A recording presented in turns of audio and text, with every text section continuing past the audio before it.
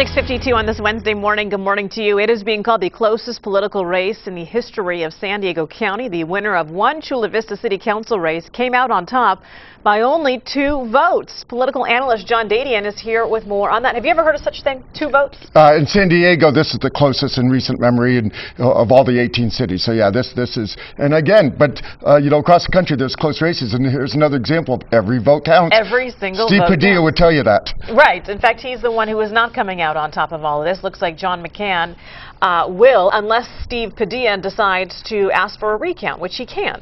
Actually, technically, and it's 5 days that you have to ask for a recount, but technically anybody can ask for a recount. So what'll probably happen, because it is expensive, is there might be some other group, and possibly the Democratic Party might be the one to ask. We're talking $40,000. That's probably how much this will cost if they have to go ahead and go through every single vote and still see if the same results come out the same. Who pays for that? Again, the person who pays for it to start is the person who asks for the recount, whomever that is.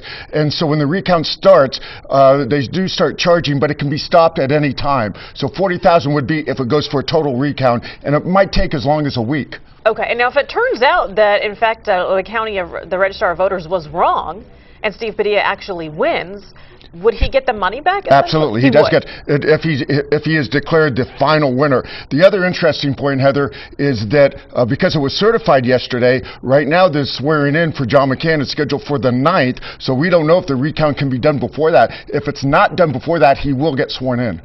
He will get sworn in? Correct. Okay, that's even if the recount's ongoing, because it was certified yesterday, and until a recount overturns it, he is certified as the winner. That is interesting. Okay, talk about some of the other major shakeups, because the election in general was certified yesterday. That's correct. We have 18 cities within the region of San Diego County, and dramatically 2 mayors of cities were running for re-election. You know, that's very rare to defeat an incumbent got defeated. That was in La Mesa, and that was in the city of Poway. Art Madrid, the longtime mayor of La Mesa, is no longer the mayor of La Mesa.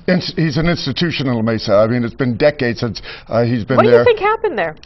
You know, it's a combination. Art is 80, perhaps a bit, problem with politicians, sometimes they do stay too long. Obviously, La Mesa doesn't have term limits, so he wanted to run one more time, but it was a council member that defeated him, and people just wanted to change. Okay, talk about what happened in Poway then. Again, very similar.